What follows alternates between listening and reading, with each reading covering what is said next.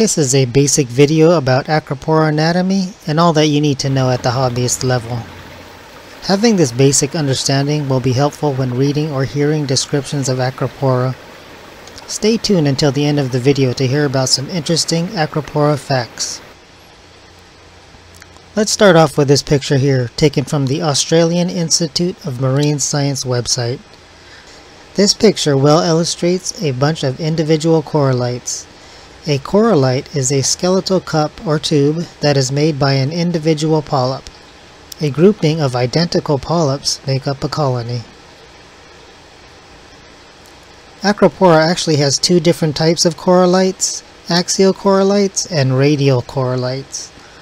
Axial corallites are at the end or apex of branches or branchlets.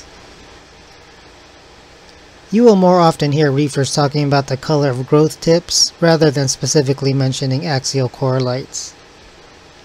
Radial corallites, on the other hand, are at the sides of the branches or not at the branch tips. Hobbyists often mention radial corallites, however we often leave out the word radial and just call them corallites. For example, reefers would simply say that this coral has yellowish green corallites. As you can see, axial and radial corallites differ in their location, structure, and size. But they are not restricted to their original form forever.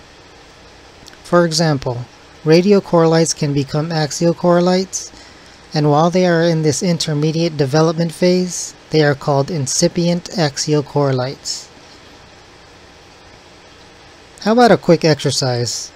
For a lot of Acropora, it's easy to identify the two different types of corallites, but the smooth-skin Acropora can be a bit more challenging. Luckily, in this example, the two different corallites are mostly color-coded.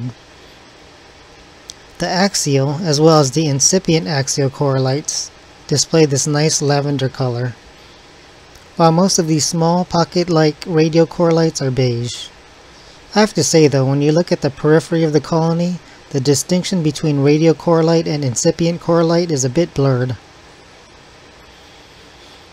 There is another part of the Acropora that deserves mention, and that's the choanosarc. The choanosarc is the living tissue overlying the flat, stony skeleton of the coral, and is the tissue you see between the corallites. This is what many hobbyists often refer to as the skin or body.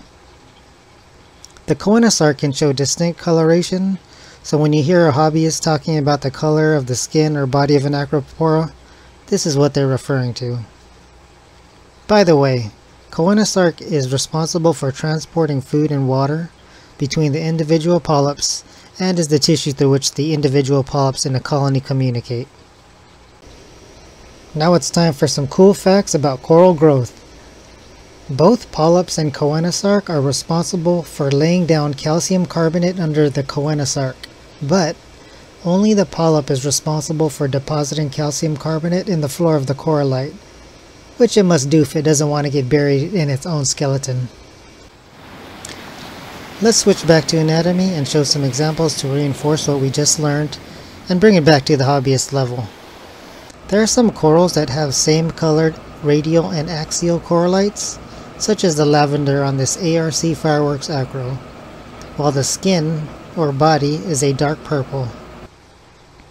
Even though the coloration of the radial corallites can sometimes be subtle, it seems that a lot of Acropora display the same color at the growth tips and as well as the corallites. The classic and beautiful ORA red planet is a good coral to talk about the choanosarc, or skin of the coral as us reefers like to call it.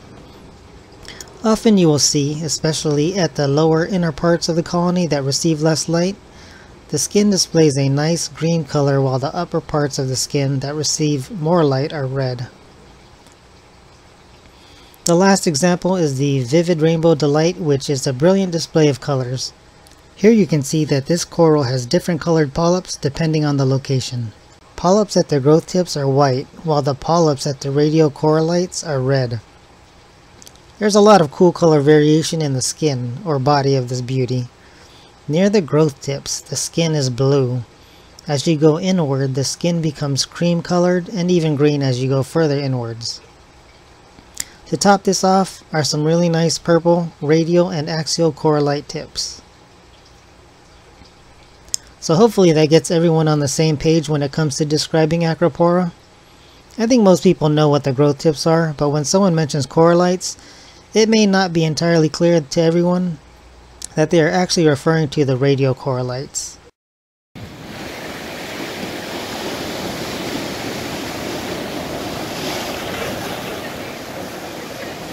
And as promised, here are 2 interesting facts about Acropora.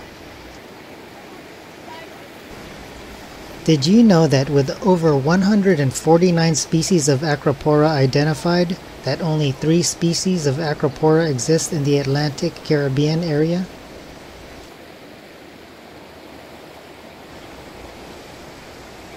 With only one exception, Acropora are the only corals to have axial corallites. Do you know the one exception? It's branching Cyphastrea, or Cyphastrea decadea. Thank you for spending some time with us. Hit that like button if you picked up some useful bits of coral anatomy and physiology. And hit that subscribe button if you enjoyed the video and want to come along on our reefing voyage.